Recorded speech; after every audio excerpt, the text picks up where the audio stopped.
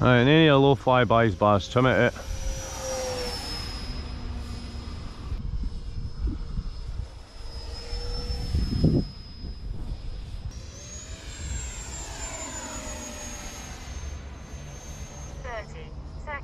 Just quick. Yeah, it's hands off, mate. Aye, that's what I'm saying, it's me. Aye, but it's got the wind pushing it. You want it somewhere in between the two. Yeah. Hey pilots, this is a Folland Gnat finished in the XR538 Trainer livery. She's weighing in at 709 grams without a battery. I've got her balancing on 125 from the leading edge, 5mm back from the estimated CG. Going to push her back to 130, see how she is. For the travel on the ailerons, I've only got 8mm travel, which seems to be more than enough. The elevator sitting on 14mm, and she's running a 64 millimeter FMS on 4S with a 40 amp Predator ESC 4 9-gram Metal Gear servos, and she's fully kitted out with 3D printed parts, all done in lightweight PLA, and finished with a fantastic clear twin canopy from Craig. So let's get into the Maiden pilots.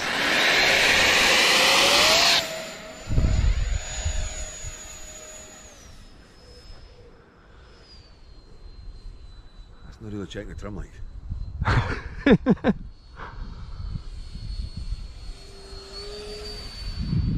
That looks better.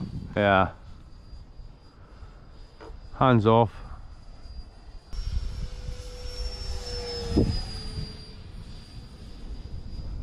Right, so that's on half throttle. You move the battery back a wee bit again. Still nose heavy. Bring it down. Just bring it down. You should have taken it out and brought it down. That's full throttle off the stick and it was just straight as a die. Aye, it will be. We've not got to push them down at full throttle.